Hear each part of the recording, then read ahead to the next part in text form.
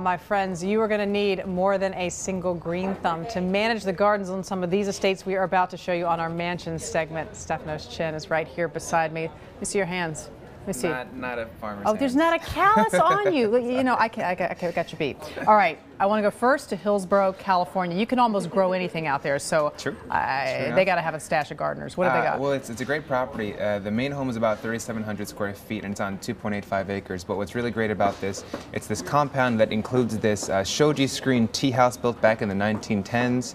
It has basically this park-like grounds. There's a sunken garden with a reflecting pool, which isn't for swimming. It's entirely just for contemplation and looking pretty. And then behind that, you have a platform with these big Grecian columns for outdoor dining and sitting.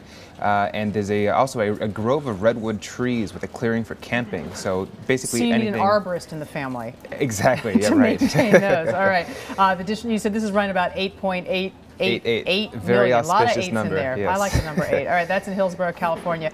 Phoenix, Arizona. I assume you got to have a pretty good irrigation system. Well, that's what's pretty remarkable about this property. If you see the aerial shot, which I think we have here, it's basically kept really lush green. You wouldn't know it's in the desert. With this drip irrigation system, keeps all the 1.85 acres green. You've got a vegetable and herb garden, which the owner loves because she walks out of her kitchen and uses that in her cooking. There's a cutting garden for flowers. She's got some roses. There's also an outdoor pergola, you know, some call it the arbor, which you can sit under. It's got this really rustic feel for outdoor dining. The house is about 6,300 square feet, and inside it's a 6-bedroom home. You got bamboo flooring and views out onto the mountains. It's a gorgeous place, and you know, having a cutting garden for cooking herbs, vegetables, that's what I have. Not quite to that scale, but it is easier than going to the store. All right, Bedford Hills, New York.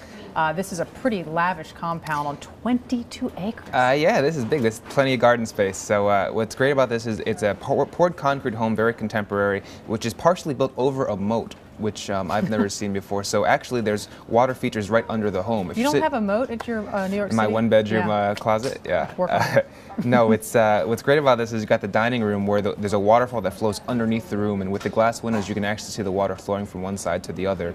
You have Japanese rock gardens, a koi pond, pear and apple orchards. There's this pond with a zigzagging bridge so you can kind of meditate as you walk across it. And it's really, I mean, you probably couldn't see the whole property in a day. I'm looking at these pictures. That's one of the most outstanding. I have to say, when I'm not trying to be biased, but it's one of the most outstanding homes I've ever seen. The pear and apple orchards, you were saying, is that correct? Yes. And what's this one on sale for? This is $30 million. 30 million. Got to save a little bit. That's 22 acres, 8,395 square feet, and that's in Bedford Hills, New York. All right, Stefanos Chen, thanks so much for being with us. Thank you. Appreciate that.